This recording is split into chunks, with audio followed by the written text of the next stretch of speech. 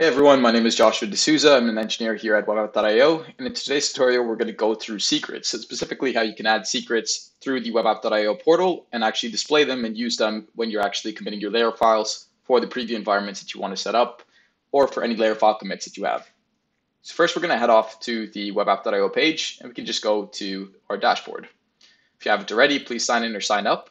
So when we're on our dashboard, we can actually head over to the Secrets tab. And over here, we're going to head over to the top right and click on the New Secret button. Here, we can actually create a name for our secret. So we're going to say this is Web App Tutorial. We can give this a value. And just to view this value, this is going to be test_value. And then we can expose which repository this key is actually available to. In this case, we're just going to be using the webapp.io docs example repository that I have on my GitHub profile. Here we can just create a secret, close this. Now that we have the secret exposed over here, we can actually use this secret in the layer files that we have, so we can use it for any project that we want to have set up or any web app that we want built. So to show this, we're going to head over to the New Installation tab. And on the New Installation tab over here, we can install on GitHub, pick the repository where we have the secret exposed, which in this case is the webapp.io docs example. And we can head over to actually commit a layer file. Over here, I'm just going to change some of the contents for this. And in this layer file, in order to actually use the secret, we have to run the command secret-env.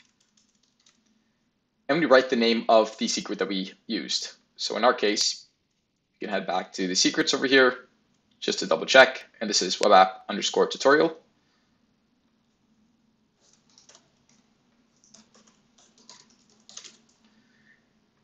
So now that we have the secret-env key, we can actually start a test run. But we're going to add in one command over here first.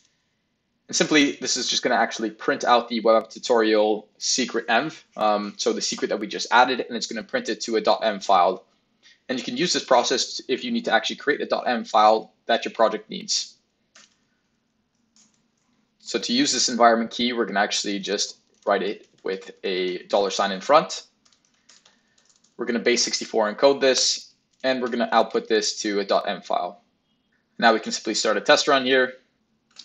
And in our test run over here, we're just going to wait for our layer file to complete running. All right, so now our layer file has completed running.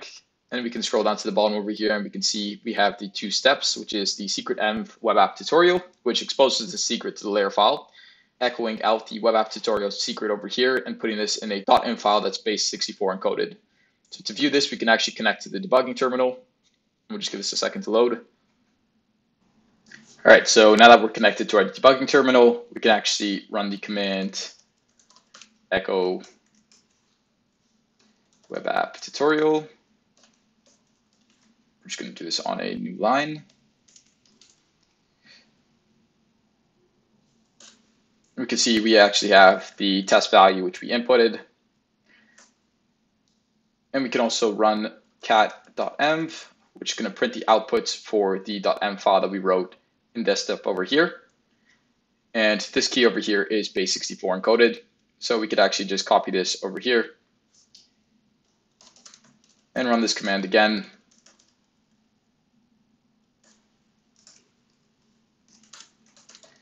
Base64 decode. And we can see the test value that we have over here. So this is how you can actually use the secrets tab to add secrets with the commands that we can actually use, which is secret-env, to expose those secrets in our layer file so we can use them in our project itself. That concludes our tutorial for today. And if you have any questions, please feel free to reach out to us at hello@webapp.io and we'll be happy to help. Thanks.